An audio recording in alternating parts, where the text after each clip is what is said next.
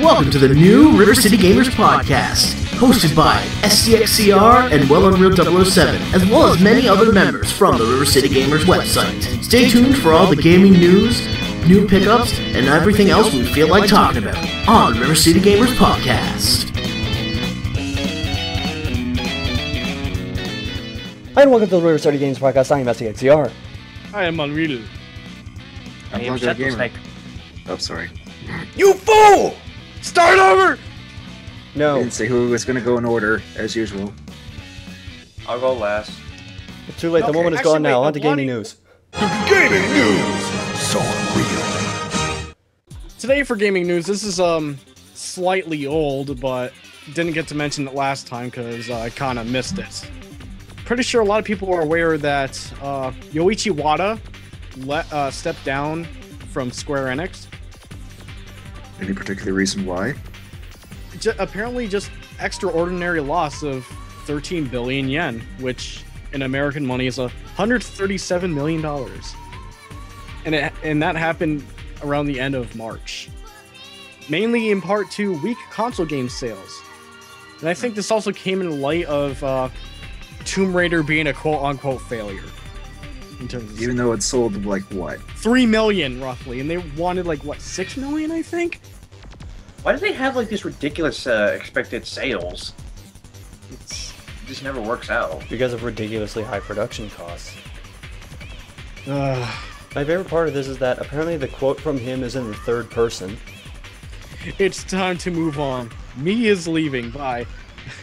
Wada said, Chairman of the Board Wada cannot allow President Wada to continue after plunging the company into a huge loss. What the hell?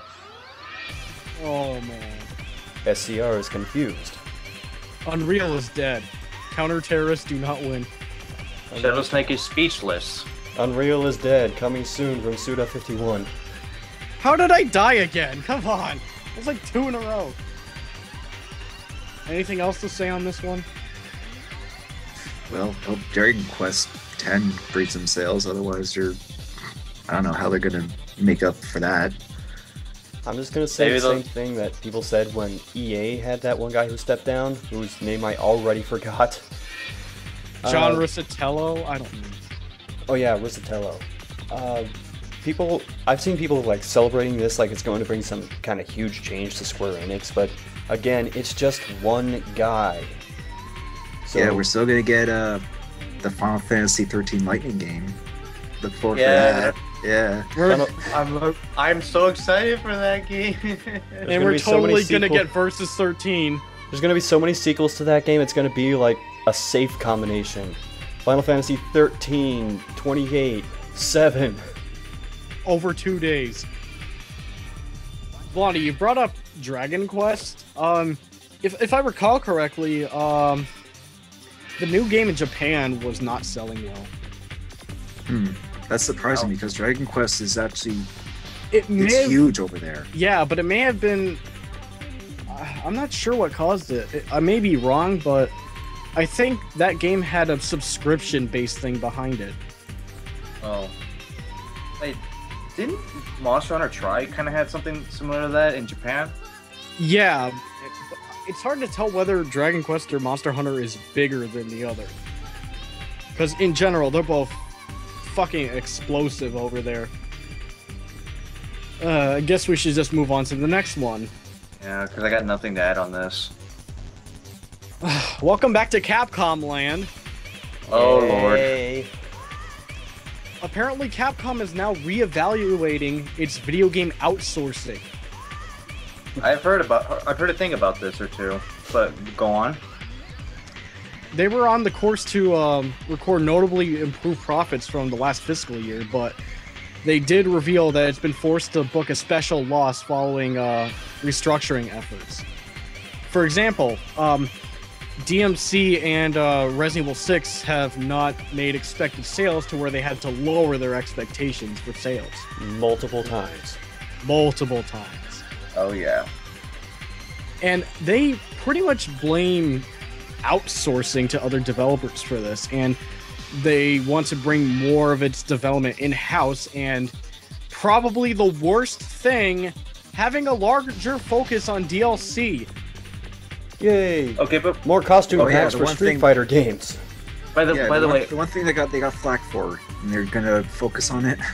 okay, before we go on, did they say that that they blame it on outsourcing? That kind of sounds a little bit kind of funny because they were the ones that decided to do the outsourcing. It wasn't anybody asking them to. They did it themselves, so they're like blaming themselves, basically. As far as I know, but that's not going to fix Lost Planet 3. It's already too late. Oh god. I think after Lost Planet 3, I It's- think they already knew at that point. And after Resident Evil Raccoon City, it's like, I think they know better now, or at least somewhat better now. By the way, Yeah, but did the you mention what that special loss amounted to? 7.3 billion yen. In American money, $74 million. Still not as big as Square Enix, but still pretty big. Yeah, but at one point they're reevaluating, and they're not going to outsource as much, which probably would be a good thing considering, the games we mentioned. But at the same time, it's like, are they trying to make up for this with DLC?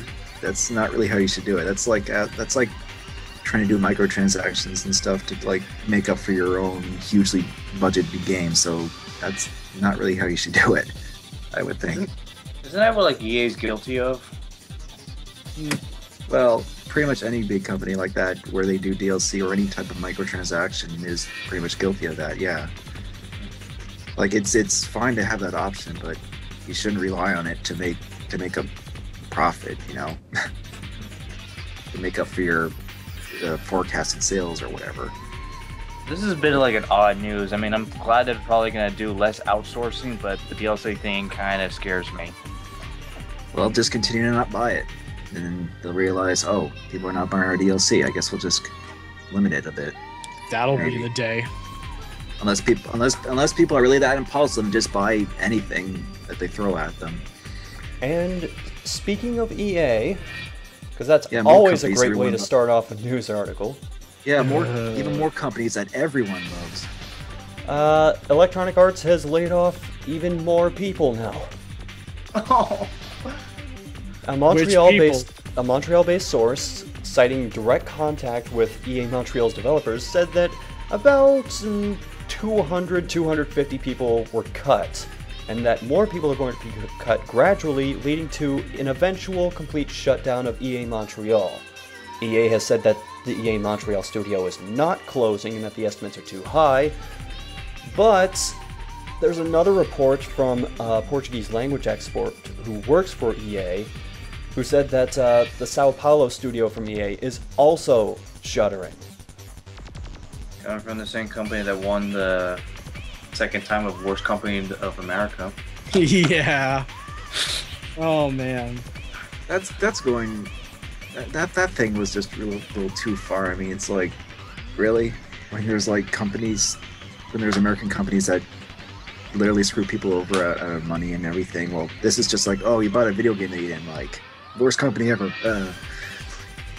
But Quick question. Not to say that EA hasn't had bad practices, but just saying. Quick Go question. ahead. What did EA Montreal make? You said they weren't closing, but what have they made? I don't know because I didn't look that up. Hold on. Weren't they the ones behind that new Army of Two game? Yes, they were. Never Yeah. mind. No. fucking- Yeah, I was about Don't to mention care. that. I don't care. Well, it's still a Canadian Didn't they studio. freaking lay them off before the game came out? Well,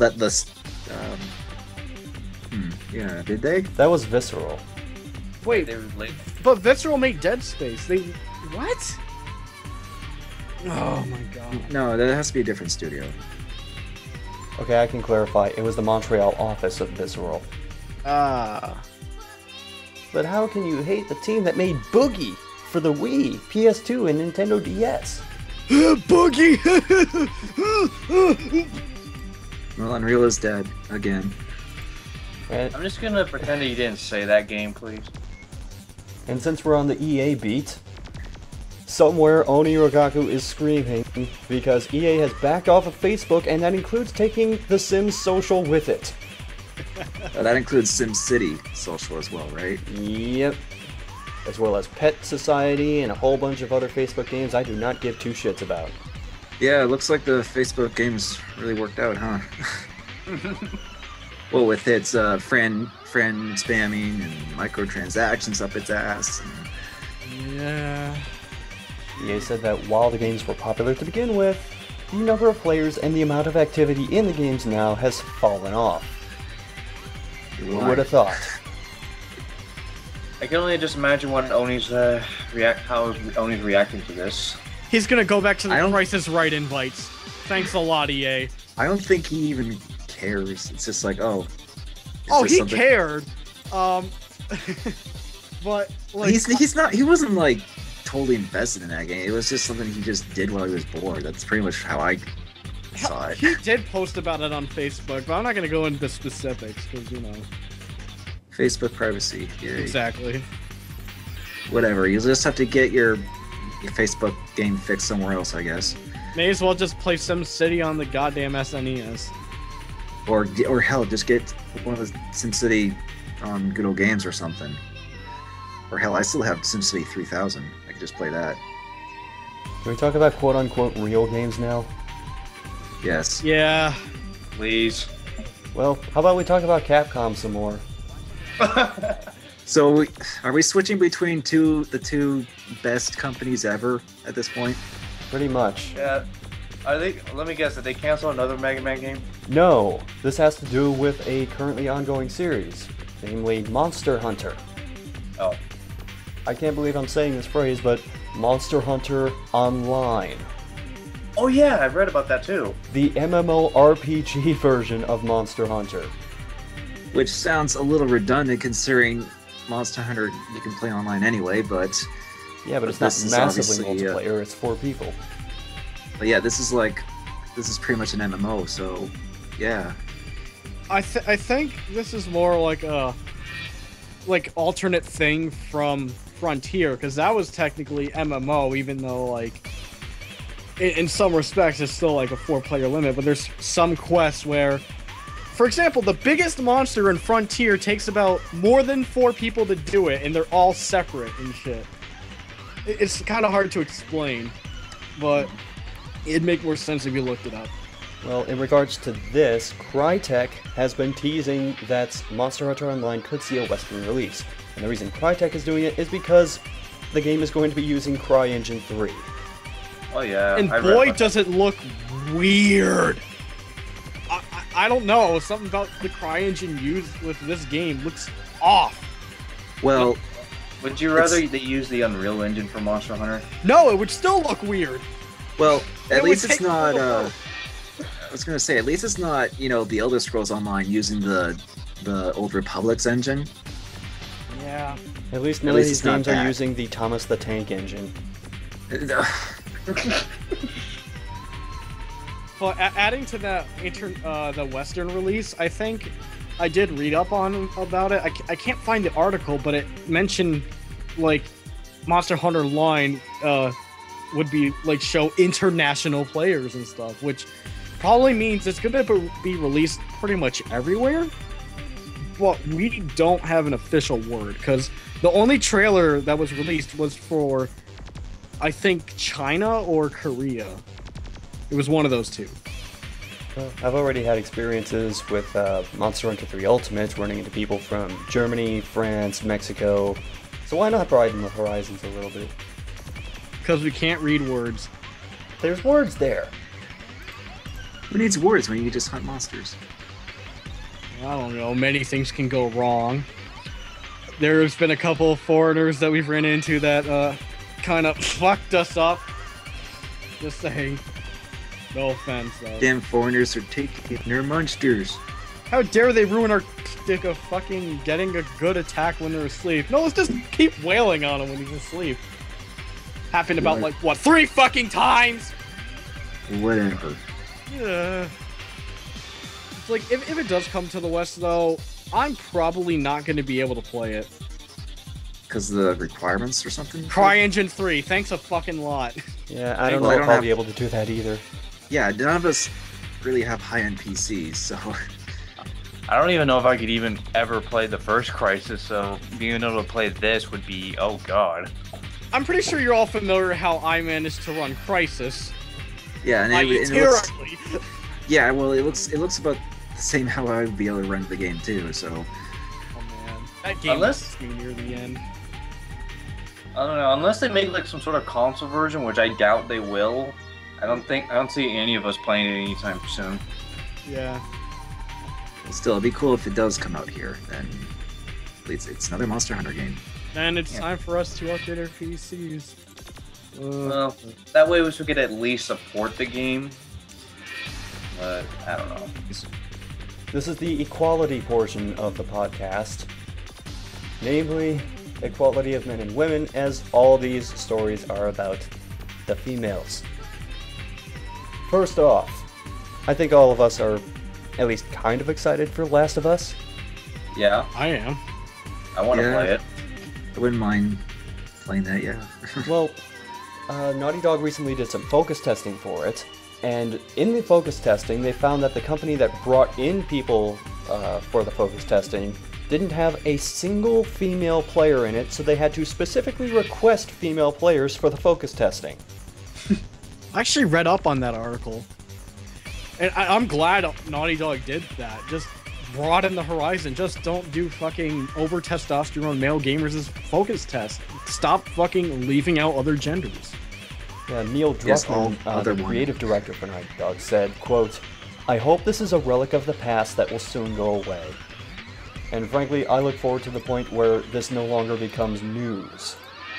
Yeah, it would be nice if that wasn't regarded as news, but And number 2, the headline of this just says, "If you respect your public, eventually it pays back." And it's a picture of the protagonist from Remember Me. Oh, you mean the? What, Oh. that black guy from Other M? Oh, no, you mean the Capcom, the new Capcom IP? Yes. oh yeah, that. And I don't know what to make out of that game, honestly. I'd only get it if, as a secret character, Anthony Higgs from Other M becomes, like, main character. Just, like, as an alternate costume. It'd the make lead- no sense, but it'd be funny. The lead character Nilin from Remember Me, Jean-Maxime Morris from Don't Nod Entertainment, who works on the game, was quoted as saying, "We didn't think of gender equality being a major theme in the game, but thinking back on the world we designed, it is true that women have key positions in its governance." Last girl-related story. You know how Boy Scouts are looking to introduce a merit badge for video games? No. No. They are. Yes, they are. What? Okay. Well, guess who else is doing the same thing? EA. Wait. Girl Scouts. Well, at least both of them have it. You know, equality. Yeah. You know. Well, that's all. It's fair, I guess. But still, it's like I never been in the Boy Scouts or anything, but isn't Boy Scouts mostly like outdoor stuff? Yes, I can vouch for that. I was a Boy Scout. See, that's what I thought. So is a But- merit badge for a Boy Scout like using your 3DS or something when you're Outdoor outside? video gaming. The real merit badge comes with the Vita use. It's like go outside and find an outlet to recharge your 3DS or Vita. Yeah. You must get at least halfway through Fire Emblem Awakening. Blog, blog, blog, blog, blog. Okay, but in all seriousness, how do these merit badges work for the scouts?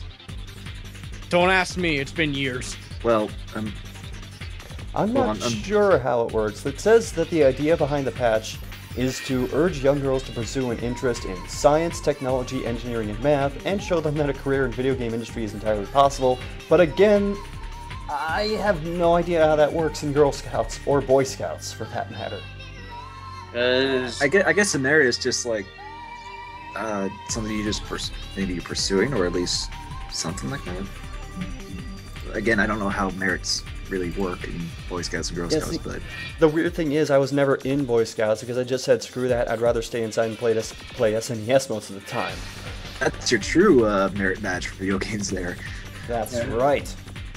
I was like that since back in the day, I was never the scout type person. And then I play soccer and slide tackle the fat kids, but anyway. Just hope they don't fall on you. Well, if you get them from the side, they won't fall on you. Whatever. Found their one weakness. You gotta attack them like a raptor. Clever girl. Okay, so is that it? I guess I could mention this even though there's not really much to it yet, but sort of related to Capcom. Oh lord. Does the name Shinji Mikami ring any bells? Yep. Oh, yep. Wait, are you gonna mention that he's working on some sort of new survival horror title? Indeed, revealed he his is new called title. The Evil Within. Just recently posted a teaser trailer of it, which tells me absolutely nothing about what this game is about. Sounds like a teaser trailer. Yeah, those teasers usually are. Video game title. Okay, there you go. New video game. All I remembered was some weird woman with multiple arms, something. I don't know. Covered in blood and crawling out of the floor while some guy is making something with barbed wire in a basement.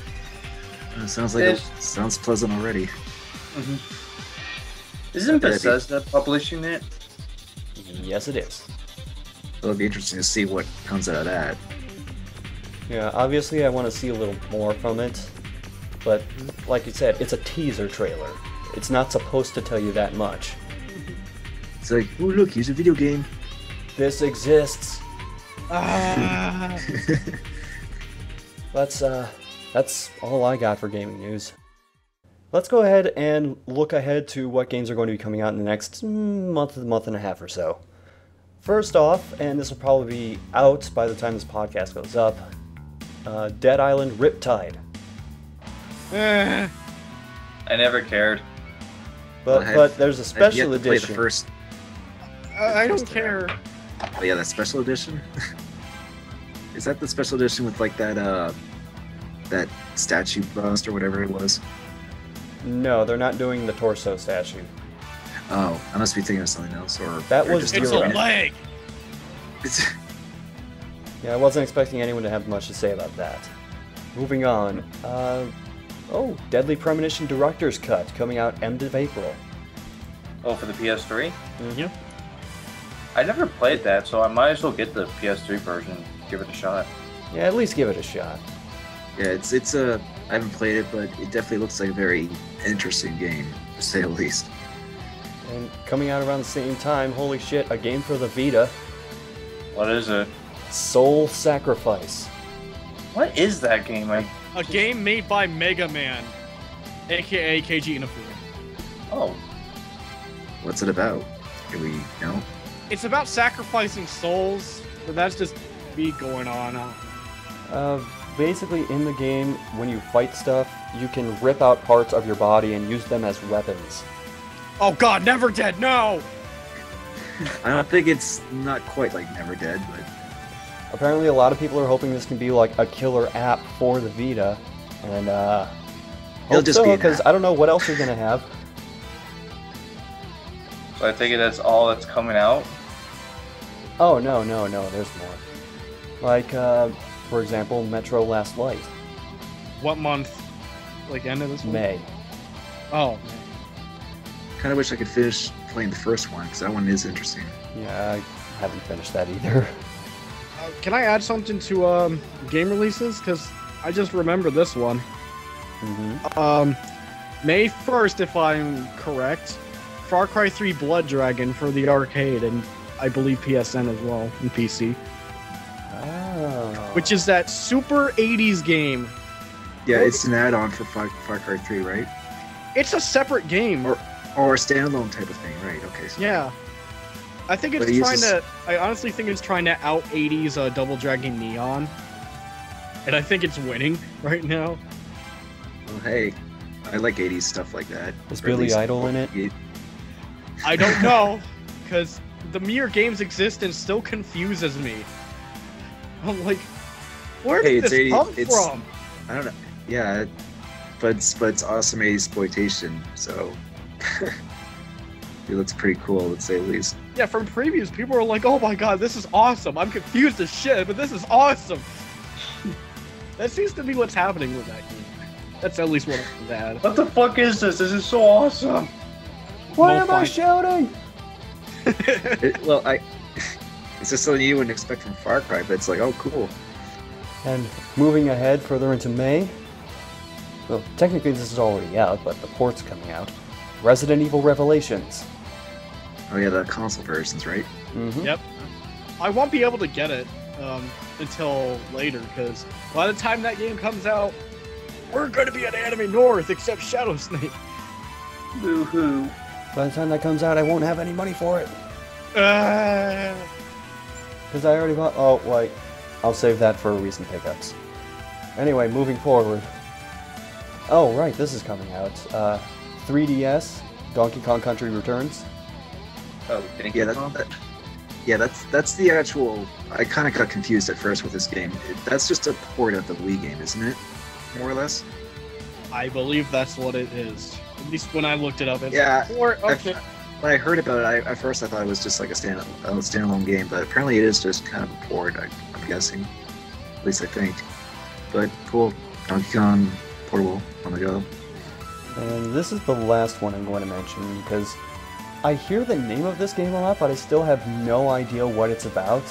Can someone explain to me what Fuse is? I will. Okay. It may be hard to recall, but I think it was in 2011 where Insomniac Games revealed a new game called Overstrike. It was a 4-player co-op game, and it seemed like it had a lot of personality behind it. And then EA happened! Yeah, everyone's favorite.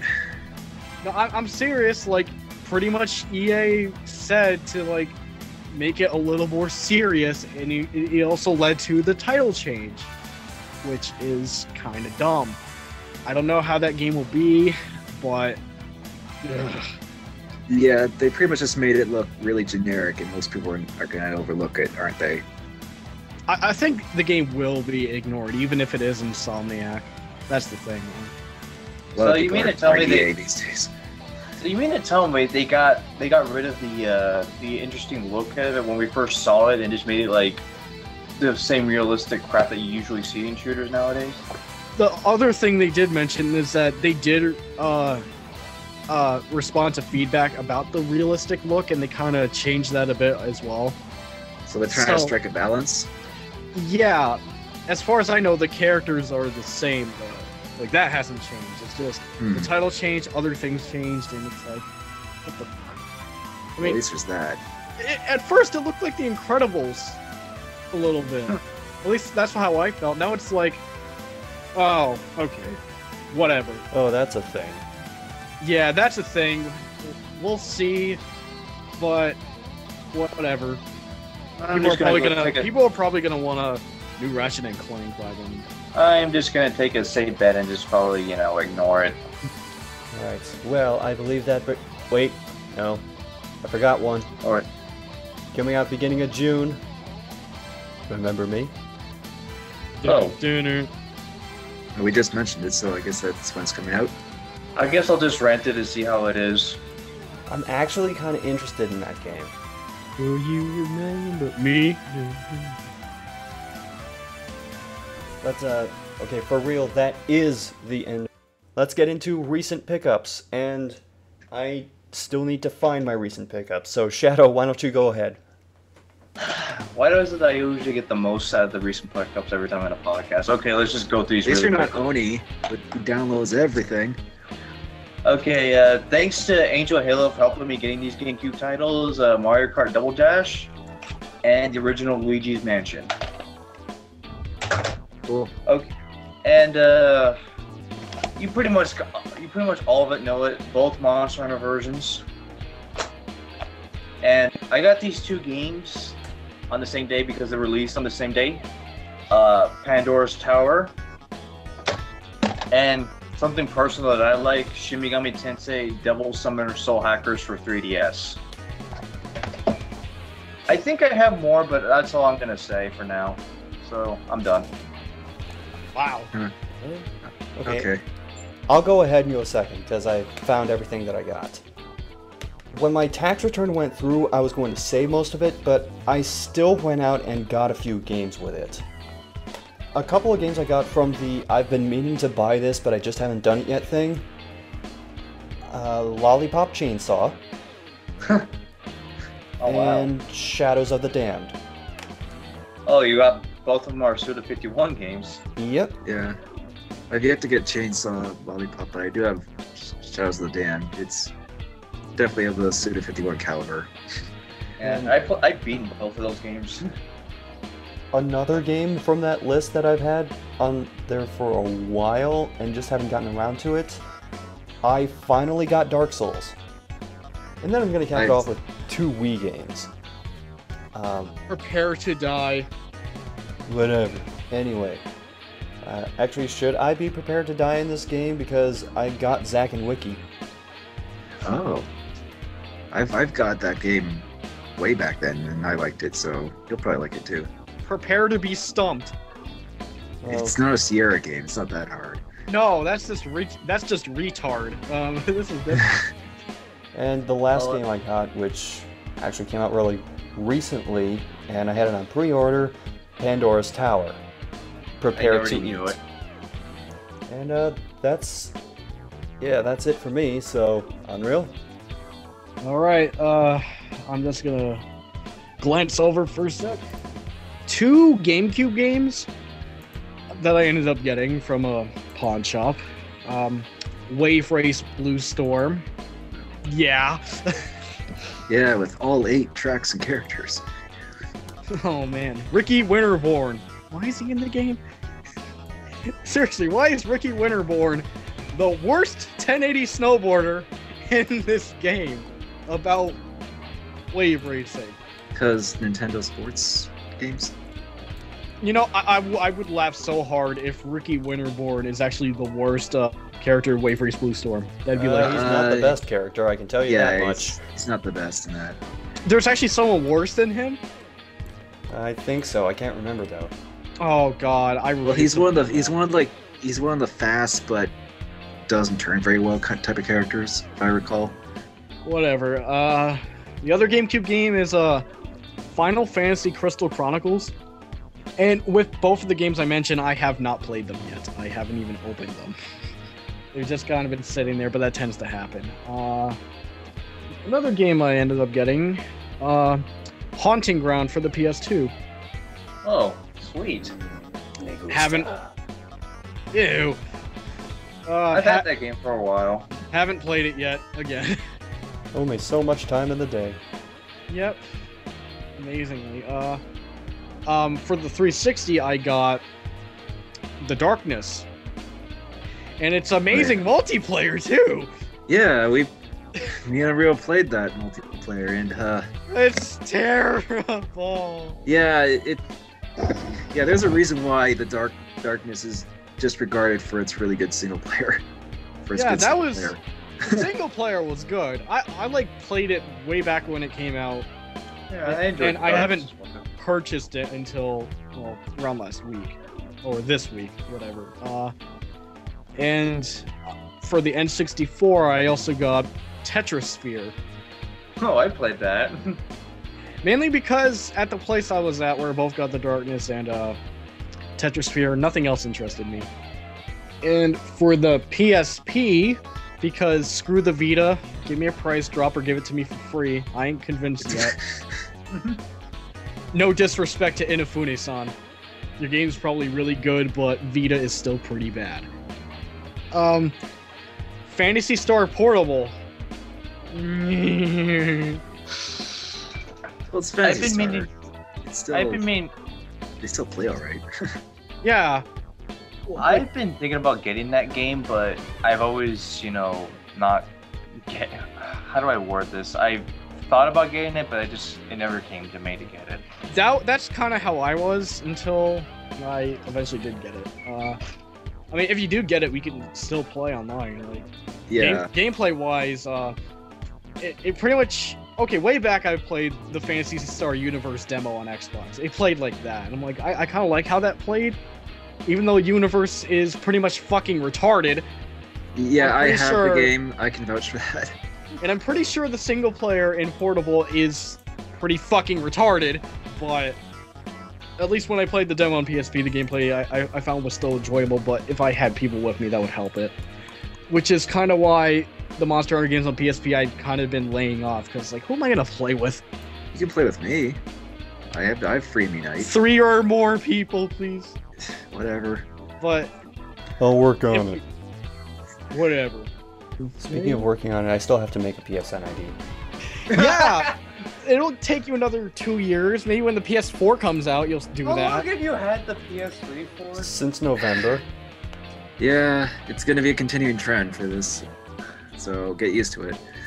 Until That'll be on Gaming News. Until SCR that- finally made a PSN account. Yes. That, on the glorious day when you finally And do here's it. this account. Invalid picture, audio, corrupted data. Yep, we're not revealing that.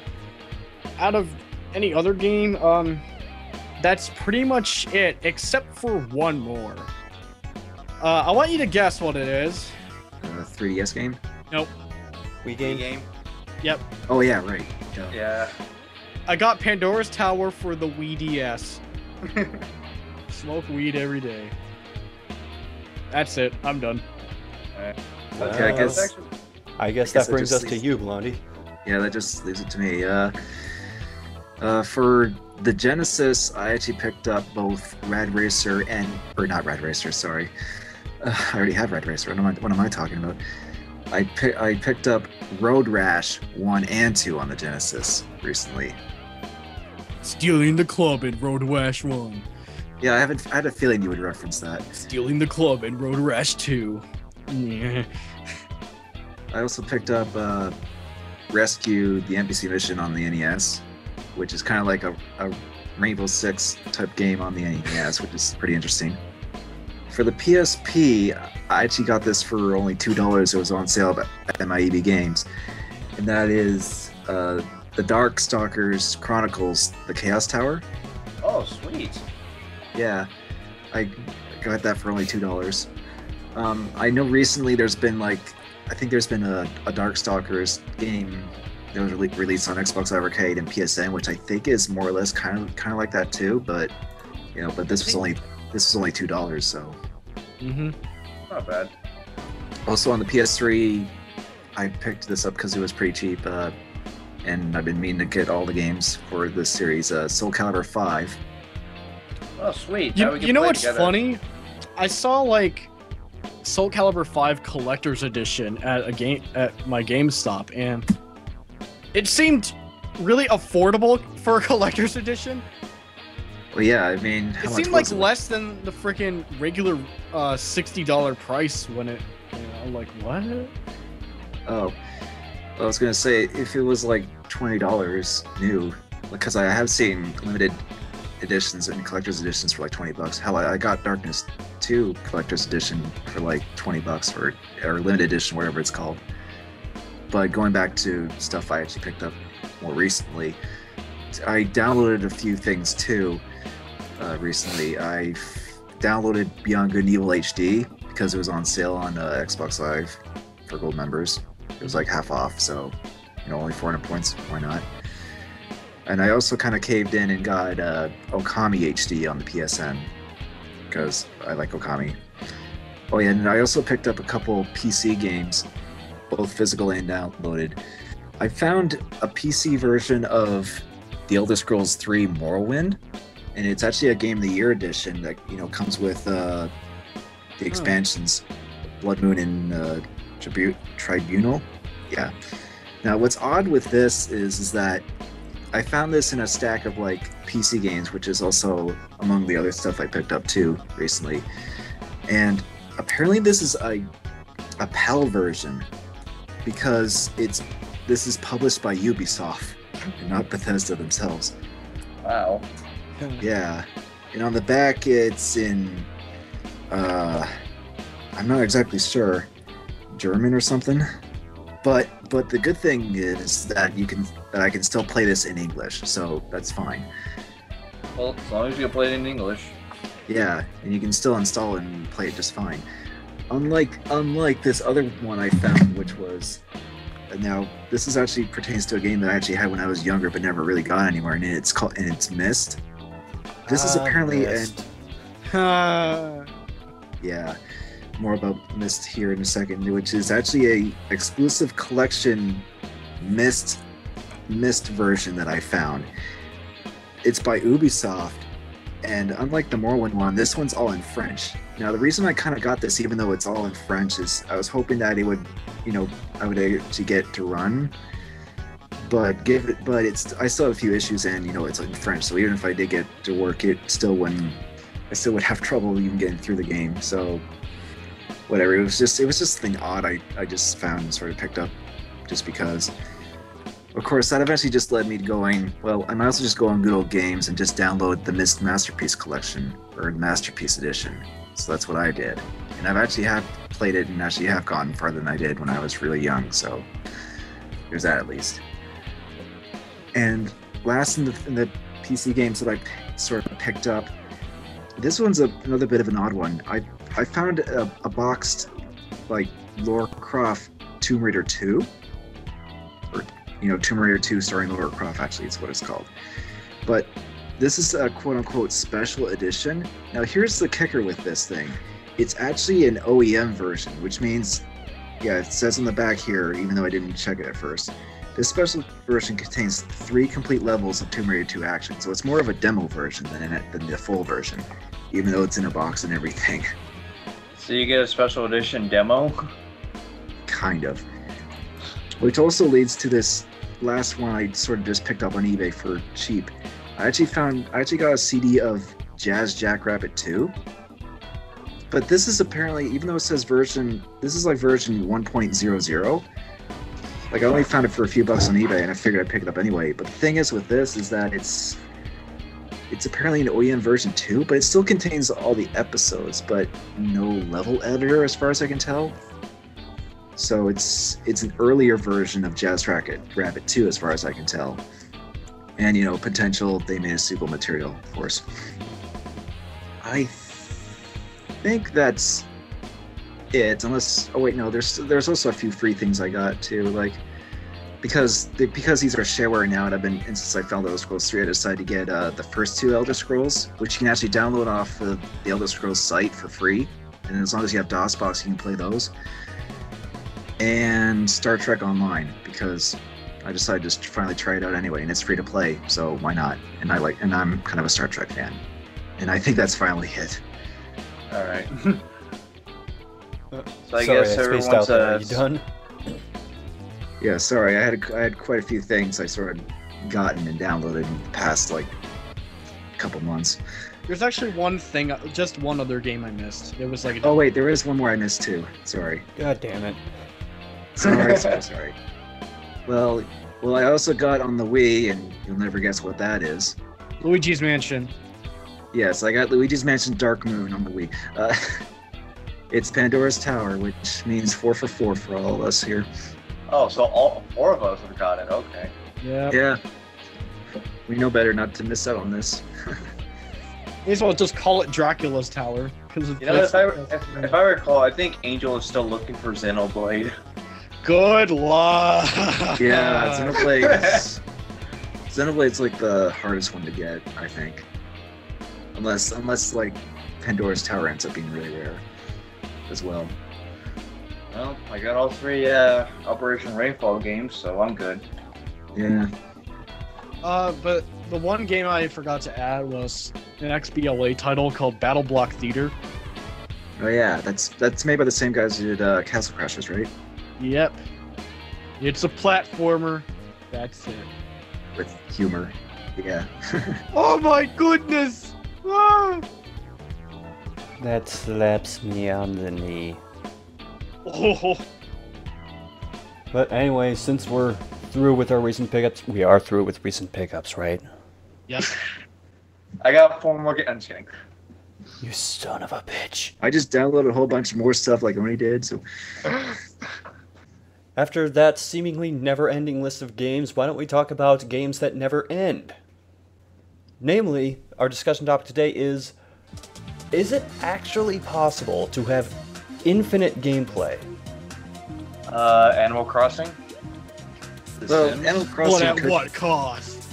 Well, yeah, the thing with Animal Crossing is it is designed to just kind of keep going, and I have played Animal Crossing before on the DS, but it's just kind of after a while it just sort of becomes routine, doing just the same stuff over and over again in that game, and there's still some things you can do here and there, and buy stuff and rearrange and do that stuff, and it is kind of like a bit of a life simulation type of game, but it's still like after a while I just kind of got tired of it. So yeah, that's kind of the thing I'm going for here. Not just a game that doesn't end, not just a game that you can continue playing, but something that's not only keeps going, but keeps going and keeps staying interesting.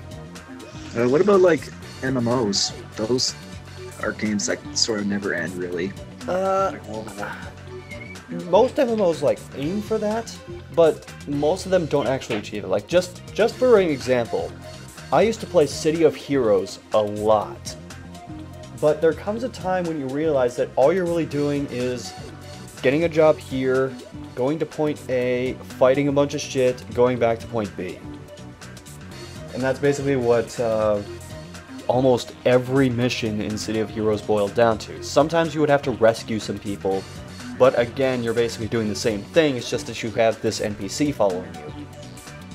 Right, it's like even with stuff that's sort of designed to be, keep going, it eventually starts to feel repetitive after a while, right? Yeah. So I guess the main question is it possible for games to keep things fresh indefinitely?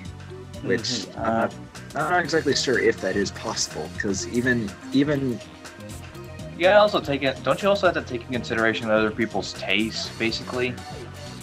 Well, there's always that, but it's like, but if there's something that you really like enjoying playing, and would you keep playing it for like pretty much ever? Like, as much as I like stuff like Tetris, Tetris could have like an infinite mode where you can just keep playing it for as long as you want, but how long would you be willing to play that until you actually get tired of it, is I guess the question. Yeah, I'll just throw out another example on this. You know that I play EverQuest. Not like Champions of Norrath or EverQuest 2. Original EverQuest.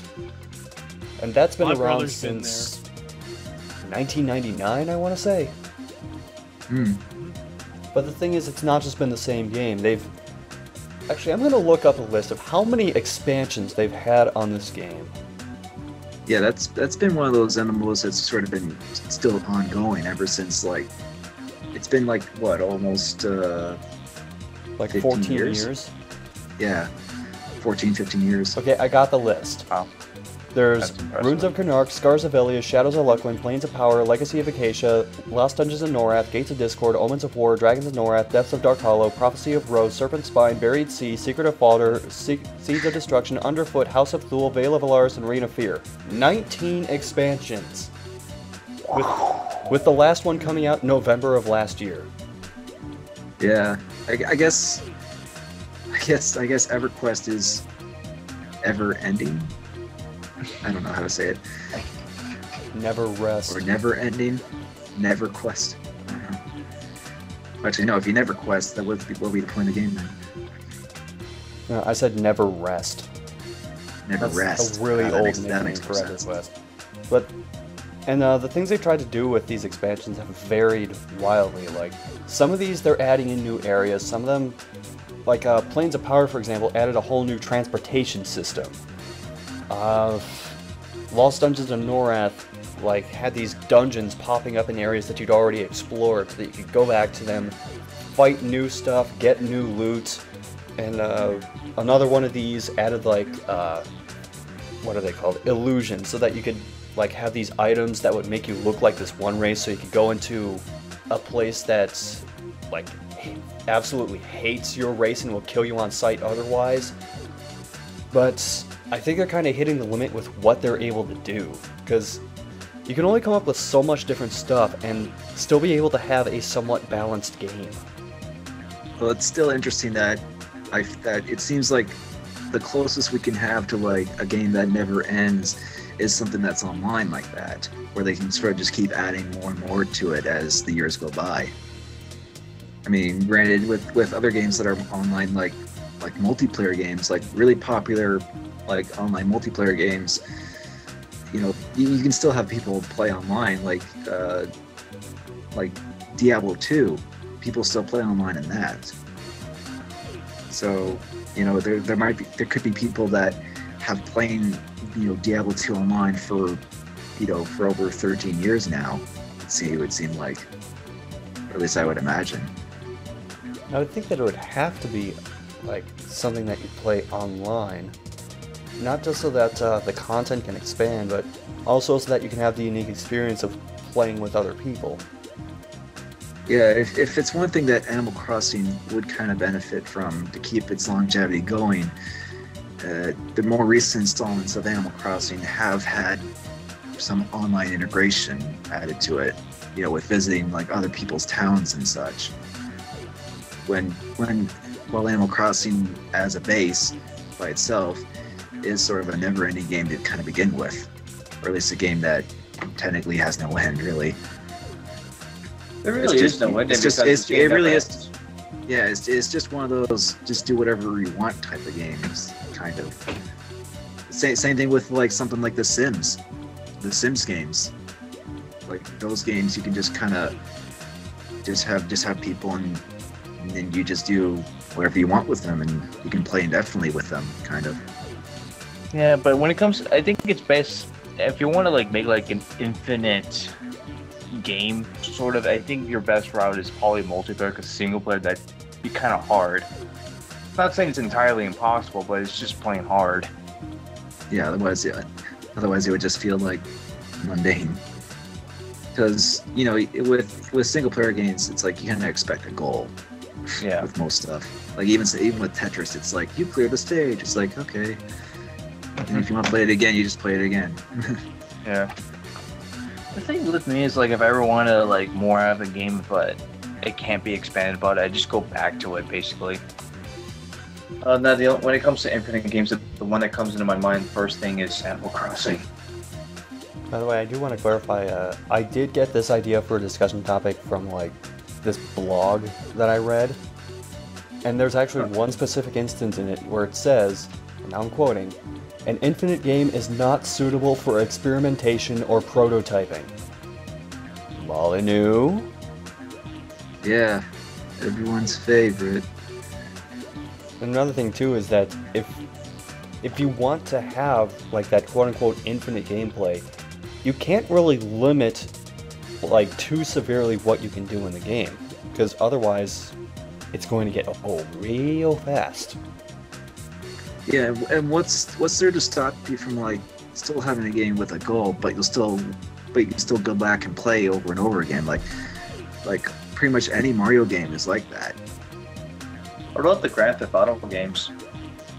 Yeah, you can just those you can just indefinitely just explore and just dick around and kill people and do whatever you want. Like those wide open sandbox games. Yeah, sandbox games like that. Minecraft. Why didn't we mention Minecraft? That's pretty much indefinite. That game's I should probably get back to that house I started 2 years ago.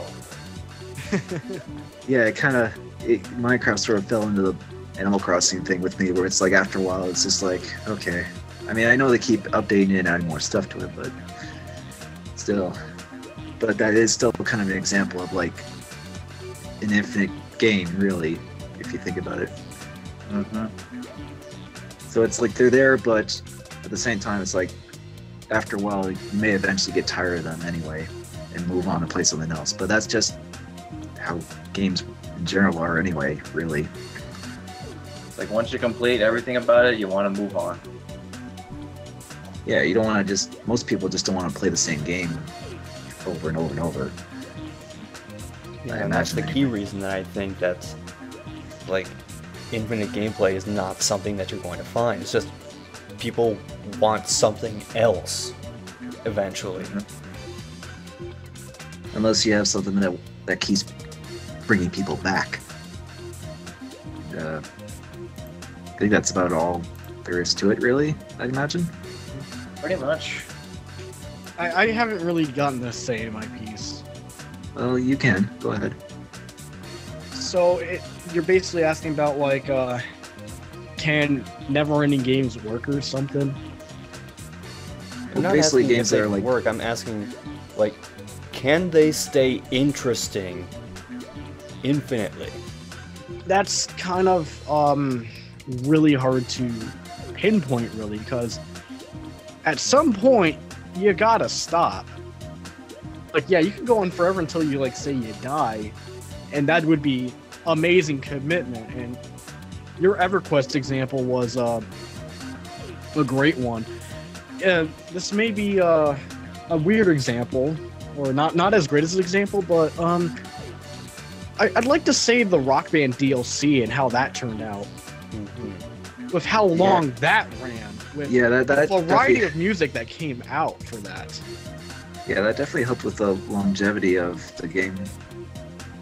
But come to think of it, when did Rock Band 3 come out?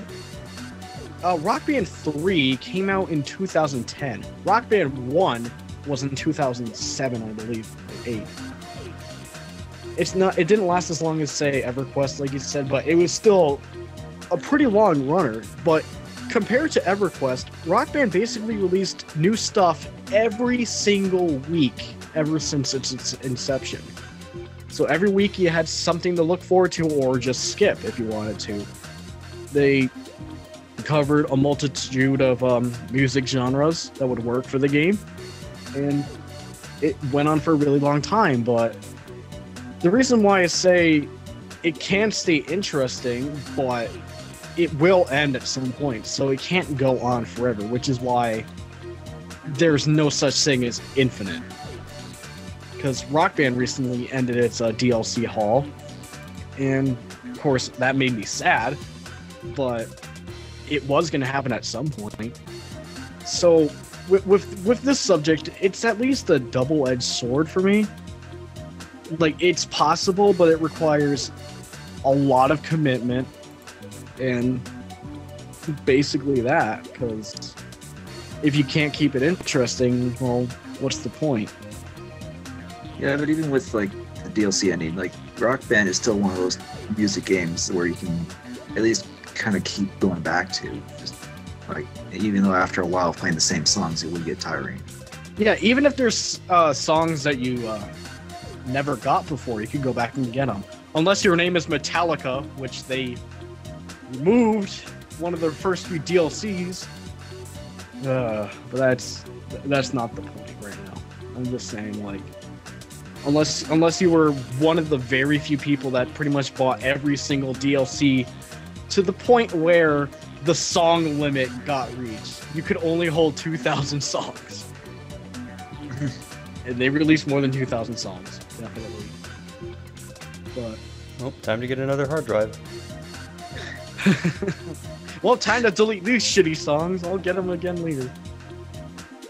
In closing, what I'm saying is, it's possible, but it's really hard to, and not many people are going to do it. Yeah, it's all about. But in the end, it will stop. Like, yeah, there is never a thing as infinite. Yeah, because as much as you design a game to just sort of keep going, or as much replayability as you try to implement, it's still kind of something where eventually people are just gonna maybe stop and just play something else. But they can still go back to it and do whatever if they want. There's nothing wrong with doing that, but yeah. But as try to, like, hook people in and play it indefinitely, it'd be kind of hard. I mean, I'll just say this right now. Ever since I played Fire Emblem, I managed to beat the game like 2 times. Like, something about it managed to get me to play it over and over again, and I'm still playing it still to this day. You know, just do like fun stuff, just do free battles and all that stuff, and just develop relationships, because somehow that game managed to get me to go back to it overly. But I have this feeling that someday I probably won't play Fire Emblem Awakening for so long, because I'd like to see something else. Yeah, eventually, if you're like us and you like to play all sorts of different games, and it's like, yeah. Like, for example, we've all been playing Monster Hunter. I think we're all going to eventually stop playing it. Until the next one comes out. Or until we never get another installment ever. Until the series finally ends in 2050. Like, I like what they're doing with Monster Hunter by adding, like, daily event quests, which it's actually done a lot better than it was in Try, where we can actually replay those event quests anytime we want. But eventually, I think they're going to run out of ideas of what event quest to add. So that's something to keep in mind. Like, there's just like, when it comes to games, there's like a limit to how much you can add. I'm not talking about like memory or all that stuff. It's just it depends on how the game is designed and if it allows it. Alright, well, I believe that wraps up our discussion for this particular topic. And let's go on to something that isn't infinite, which is the number of viewer questions we got this week. Let me guess, one? No, actually we have multiple questions. Oh. And in fact, actually, should I start with Akugo? How about we start with the other guy, actually, because All right, Akugo, you're taking a back seat to this one. Sorry, buddy. This is from... Okay, and I know I am going to butcher this name. Powell Opoka? Powell Opoka? Powell Opoka? We apologize if we got your name wrong. I am not good with Polish names, so... How do we know if it's Polish? His Facebook says he's from Poland. Oh, okay. I'm backing off for the rest of this. But he actually asked 3 questions. The first one being, what are your opinions of websites selling game keys? Like, for example, Steam games, PSN games, PSN cards for way cheaper than it's supposed to be. Like, for example, there's a $10 game on Steam and a key, and for one of those websites on eBay, it costs $5. So it's basically, like, I never did this, but you can go on eBay or something and just buy voucher keys or whatever for games on...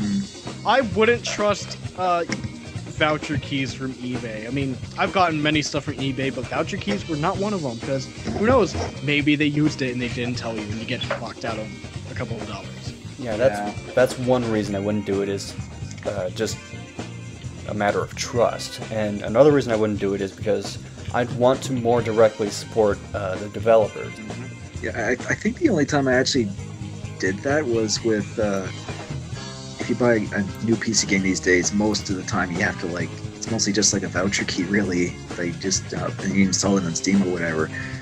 But I recall, like, way back when the Metro 2033 game was being offered for free through the Facebook promotion, that's how we got a key through that. But it's like these days with most PC games, it's pretty much just even if you buy it at a retail, you're still gonna install it on Steam or, I guess to a lesser extent, Origin. There's actually one thing that, in terms of selling keys, I think is actually great. One thing. I'm pretty sure everyone's familiar with the Humble Bundles, right? Mm-hmm. Yeah. Because, like, with that, you can basically name whatever price you want. It doesn't just go to the developers or the Humble Bundle, it also goes to a number of charities. And you can, like, distribute that. And the Humble Bundles usually come with a bunch of indie games, and if you pay a certain price, you'll get extra stuff. And after you deal with that, you basically get keys for the games, and if you pay more, the other games, and hell, even some soundtracks if the Humble Bundle included it. Stuff like that's great, because you can evenly support everyone involved, including the charities. Unless you're an asshole and just pay 1 penny and don't care about the extra games. Like, I don't even know how you're gonna split 1 penny. But anytime I've done a Humble Bundle, I've always paid more than the average. Because you get extra stuff, and, well, charity. It's not that expensive anyway. It's been, like, at least under $10 each time. Yeah, I mean, there are definitely cheaper alternatives, like you guys said in the question here. Pirating! Well, that's not even paying anything at all. I'm saying cheaper, not cheap. Yeah, we do not. RiverCityGamers does not condone piracy, by the way. But with this, it's like, I mean, most of the time you can just wait for like maybe a Steam sale or something, or the Humble Bundles. I mean, sure, getting the PSN cards and key codes and whatever is cheaper through other means. But most of the time, it's like most of the time it's for things that aren't even that expensive to begin with, and a lot of times you can just sort of wait for a sale or a bundle if you really want to be patient for those games anyway. So I don't know. It just seems like you don't really have to unless you really want to save money, and if you're really willing to at least trust the sellers and stuff on eBay for the cards and stuff. All right. Well, moving on to Oh, sorry. I don't think I've had. Essentially, when it comes to those things, I like to, I don't trust websites like eBay, like everyone else here. I would rather get these types of things on Amazon because I can support the companies and get my part. But pretty much everything else is what everyone else here said. But move on. All right. Well, question number 2. Do you ever have a problem finding a game for a specific system in video game stores? In his case, it's GameCube games, because Poland video game stores only have PS2, PS3, 360 with the occasional Xbox game, so he's forced to buy online, which most of the time comes from Germany or the UK. Can I answer this? Go ahead. Every fucking day! Okay. At least with, I think a lot of places in, a lot of game stores around here in America, or hell in Canada too, or just anywhere now, kind of hard to find stuff if your name isn't Pawn Shop or anything. If you go to GameStop, well, at least with me, PS2 is gone now. Same here. Which Same here. I thought they would have kept PS2 longer, because they got rid of GameCube, they got rid of Xbox earlier. My EB Games still has a few PS2 stuff, but yeah, for the most part, it's pretty much being phased out. Which sucks, which means, like, for a couple games I've had to resort to online as well. Yeah, that's the thing though. I think with GameStop and EB Games, they're realizing that because there's all these different other sources where people can find cheap used games, they realize that most people are not going to go to GameStop or EB with their old GameCube and PS2 games, because most of the time they're probably not even going to get like what, $1 for most of those really old games to begin with. So there's not going to be that much trading value to begin with, unless it's something like like a Mario game or something on the GameCube or whatever. Even then, I kind of miss that GameStop was doing that, but now that it's gone, it's just the oldest thing they have is DS and PSP. Eventually, that will be phased out too. Yeah, because like I said, and then people can just kind of buy them online or through other stores as well, like secondhand stores. Yeah, pawn shops. Well, that's basically what I have to rely on now, aside from looking online. Like most of my old games have been pretty much from pawn shops. Like even back when my EB Games was still having GameCube and Xbox and stuff. It's even a few Game Boy Advance games I gotten from there before. But yeah, a couple of the games I mentioned from recent pickups, like Final Fantasy and Haunting Ground, were pawn shops basically. Haunting Ground less of a pawn shop, but more like a or hell, a few years some years ago, I actually remember getting like F-Zero for the Super Nintendo at my EB Games, which is kind of funny that back then they even had a few Super Nintendo games. Actually, now that I think about it, there's a store in America known as FYE, For Your Entertainment. It's usually a music store. Around my town, it's only a music store, and of course they still sell like new games or just like some used PS3, Xbox Wii games. But in another town in the state I live in this is the same town where Toys R Us was when I was looking for toys and shit. At the mall there, they have 2 FYEs. They've got the music-based one and FYE Games. And when I went in there, I was surprised to see that they had retro shit, which confused me and amazed me as well. So some store chains can possibly still sell retro games, but I don't know if FYE is international. That's the thing. And not every place may have like an FYE game related stuff. It may just be regular. and not have that old game stuff. But again, this was in a mall. You may get lucky if you find one. Maybe. Yeah, I guess it depends on like where you live and what stores are available to you. And also, don't forget flea markets. Flea markets could also have retro stuff. Black market, buy Earthbound for $2. Okay, well, as far as my concern goes, I actually have I do have a couple pawn shops in my area, but yet the one I go to mostly is, everyone here knows. Take a guess. Overgame. Well, close, but switch those words around. It's Overgame. It's just, Yeah, that's the joke. That's Okay. Joke. Jinx, get out. Okay, essentially Game Over, which is a great place, by the way, if you live in Texas. I recommend checking those places out. Essentially, they sell all sorts of, stuff, from the Atari 2600 to current gen. And they have, like, special events, but that's not the point there. It's like, whenever I want to look for something, like, old or whatever, I just, like, take a glance and say, hey, let's see if Game Over has it there, and pretty much most of the time, they actually have something good there. Like, for example, like on their Facebook page, they posted a picture of obtaining a lot of like great PlayStation 1 games, which I really want to get like right now. And as far as I'm concerned, I sometimes go for getting old games online, but not really. But because of the convenience of the store, I just go to there instead. So yeah, it makes finding like older games a lot easy. Yeah, and the thing is too, with a lot of old games, a lot of them are becoming downloadable.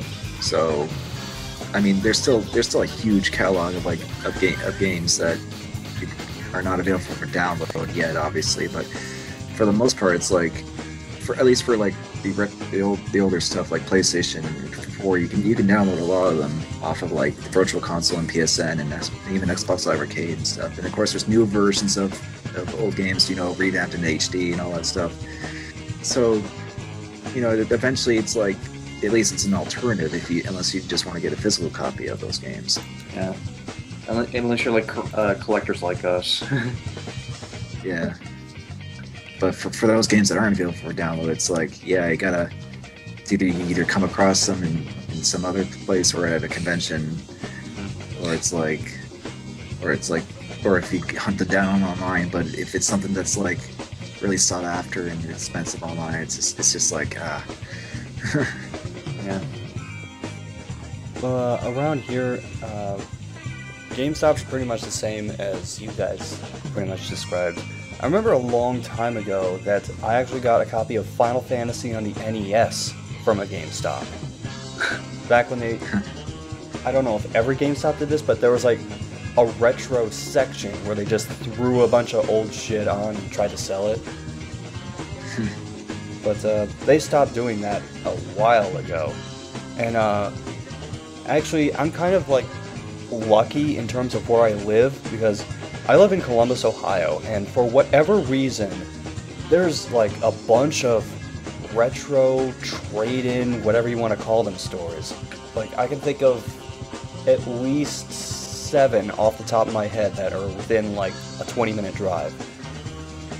There's a small chain around here called Play It Trade It, which they also trade in things like DVDs and music CDs, but they have a huge selection of retro games going as far back as the Atari 2600. There's one place around here called Super Game Team, which is just strict retro gaming, except for the smaller section of like VHSs and some metal albums. And then there's like this Ma and Pa store and this other place, and I really kind of lucked out with where I live. And there's also like a group of retro gamers here called the Columbus, Ohio Retro Gaming Society, which has an annual convention where they have like vendors and people just showing off shit that they have. But as far as like buying online, I have actually done that a couple of times. Like James Bond Jr., when I did the video on that, that was a cartridge that I bought off of eBay. I find that with eBay, so long as you find someone that has like 97, 98% like positive ratings, you're usually going to be okay. Yeah, that could factor also with, you know, buying the codes and stuff online too, or the cards. Yeah. So, But again, Well, it as long as, depends on, like, as long as they're reliable. again, it's going to depend on like what kind of games they have in stock, because a lot of people love to trade in just like old sports games, and then that like floods an entire shelf. Yeah, I've had the few pawn shops in my areas, or at least the one main one I go to. There's just like a box of like PS2 sports games, and they're like $1 each. It's just like a desperation box. It's just like here's something really cheap. Like those PS2 hockey games I gave you. Yeah. Well, hockey, football, all those games. Yeah, the only thing I can really say about that is try and figure out like what all is in your neighborhood and in the surrounding area, because I just kind of lucked out and found all of this stuff around me. Yeah, I mean, you never know what you can find, even at stuff that doesn't even really have that much video games to begin with. Like, I've heard people get games at like, bookstores and stuff, or used bookstores.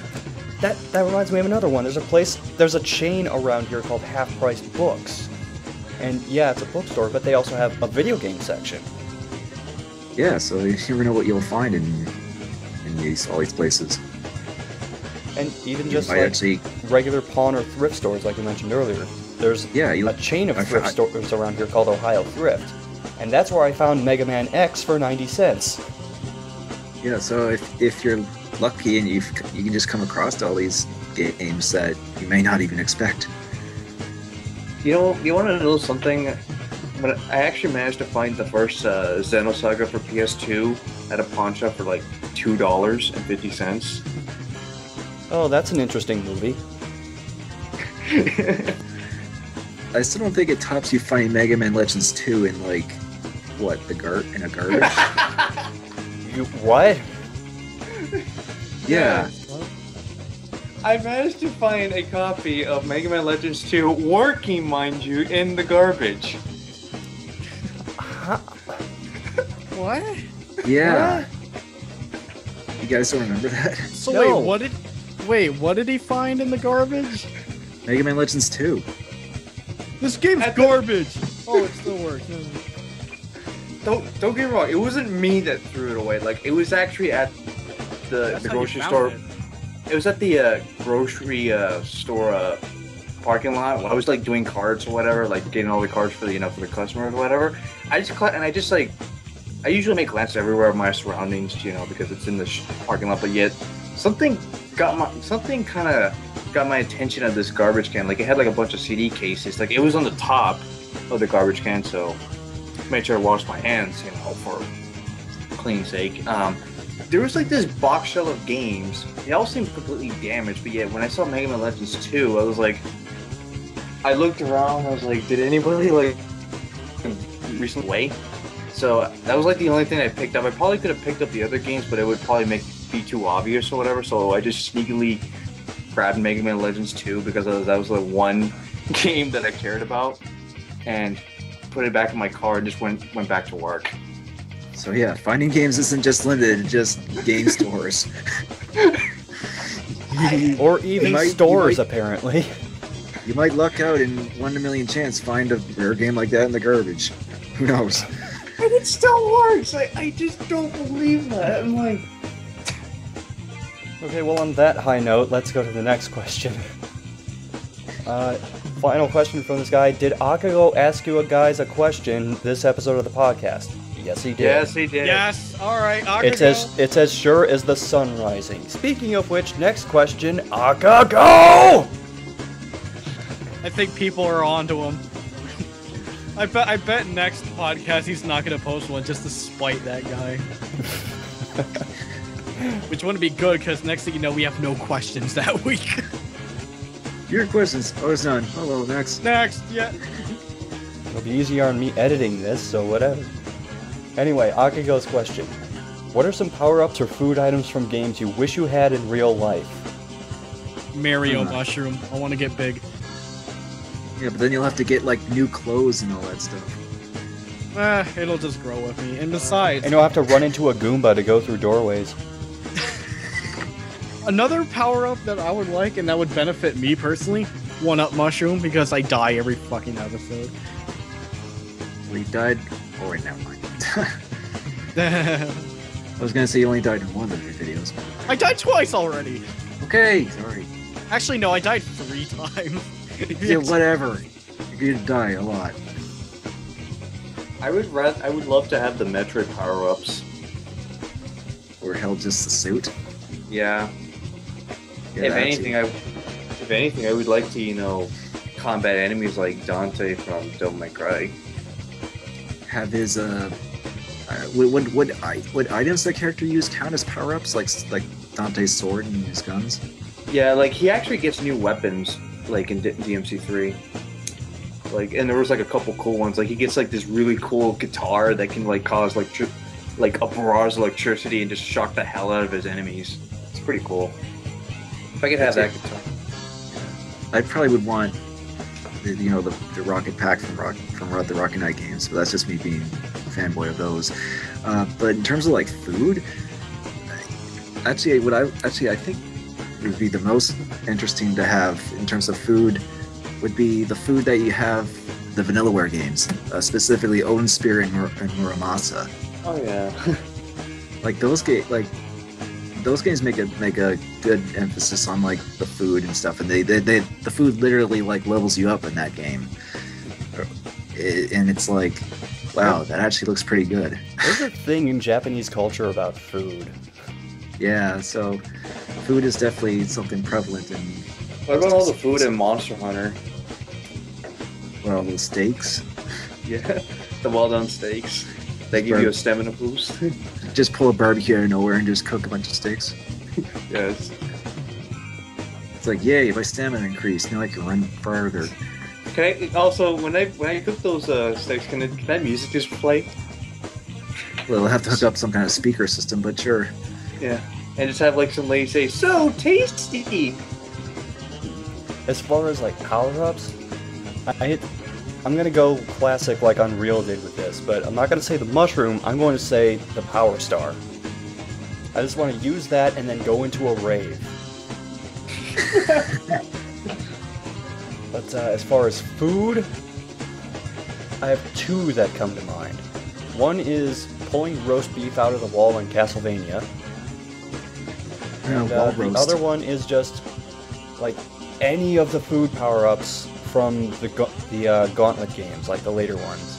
Elf is about to die. Just so that anytime I like eat some of that, I can have this really loud booming voice that goes, "I like food."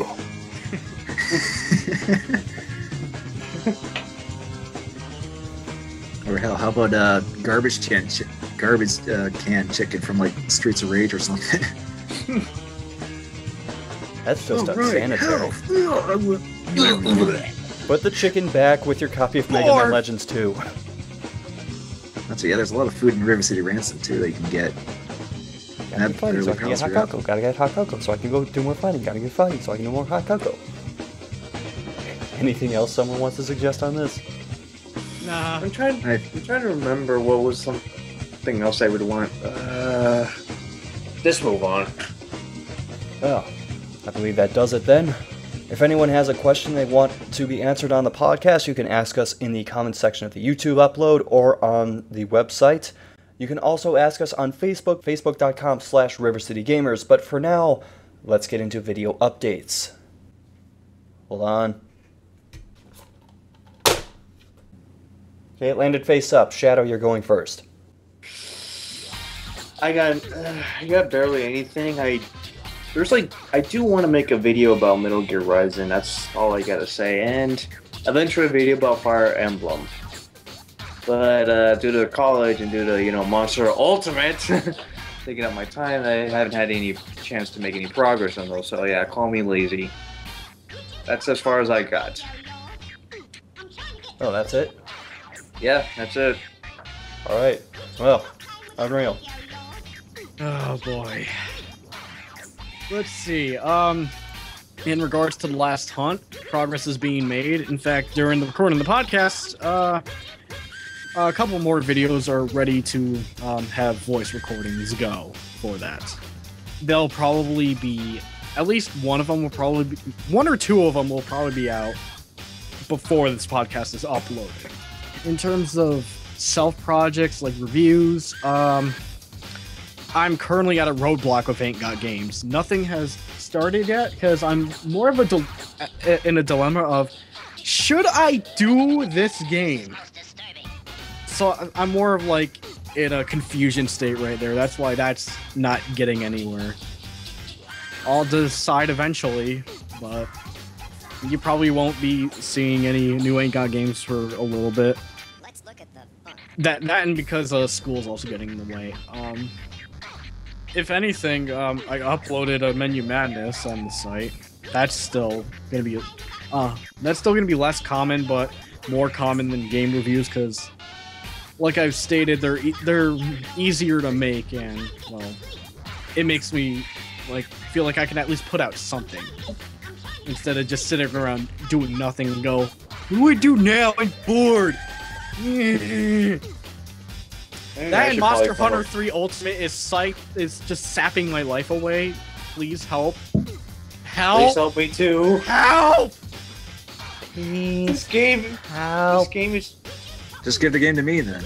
No! Absolutely not. No. Okay, fine. Then you can. I'll give you the copy you can't even play. Here, you can't play it now. Oh yeah, thanks. Oops.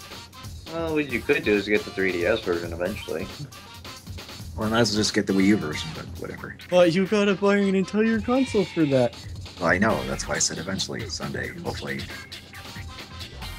I'll within just the next few years. I'll just say, early to mid-May is when my college semester is going to end. But Anime North is the same month, so I wouldn't have much time to work on anything before I attend that this year, along with a couple of others, including Blondie and SCR. But I think we'll explain a little bit more a bit later, because we talked about it last podcast. Outside of that, me and Zero Master have talked over our quote-unquote anniversary video. I'm just gonna assume that whatever Zero's doing, that's the real anniversary. Mine is more like a side thing, but something I still want to do. And I'm not sure if I mentioned what it's related to before. I'm pretty sure I did, but at least in one of the podcasts. But I'll say it again. Just this big Power Rangers production honoring the 20th anniversary with Megaforce and all. I really want to get it done and stuff. It's something I've kind of wanted to do ever since last year's Anime North, and I've been getting nothing but inspiration. Almost every day I think about it, how everything's gonna be written out, and I think that means a lot. That I think I've got something going on, and I just hope I can pull it off, and I hope everyone involved has a fun time with it. If anything, after that filming ever gets done, it'll take a while to edit, obviously. So don't expect a release date anytime soon for that, because it will take a while. That's all I've got. Right. Well, I'll go ahead and go next. Very little progress has been made on anything. Next. Seriously, though. I have the next SCR, in which I have done a little bit of scripting for. Not much, but there has been progress made on that. And the person who I was going to have doing some photography is still healing. She's off of the crutches right now, so there's that. I'm also going to start recording for the next Bloody Roar retrospective soon. I have another part of the Escape from Bug Island LP that's in the works, and I've got a bunch of shit recorded for RiverCityGamers that has just been sort of sitting around because I don't know where to go with this one particular angle. Oh, and in a couple weeks I'm hoping to have a new song out for my music project, Semblance of Order. And I believe that's it for me, so, Blondie? Okay, well, I just recently made a video about Banjo-Kazooie Nuts and Bolts, though it's really more of a joke review, if you haven't already seen it. But the thing is with that is I'm actually going to do a bit of a follow-up for that. So I'm actually going to talk more serious about the game and how I actually feel, because the video I just did, it was more of just me just joking around and exaggerating and all that.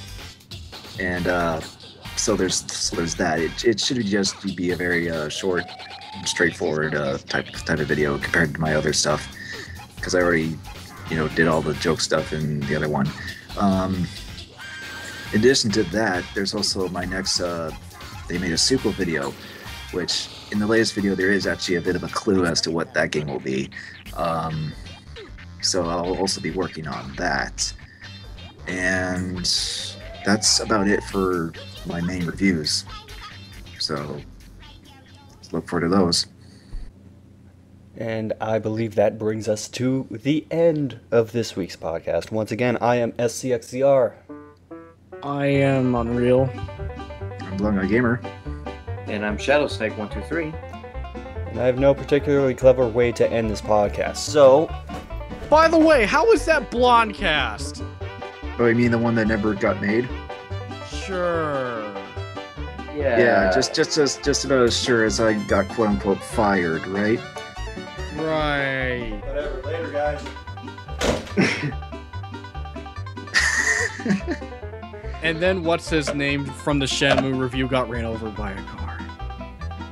Mr. Game Player. Yep, he's dead. Bye. Rest in peace. Rip in peace. Yeah, rip.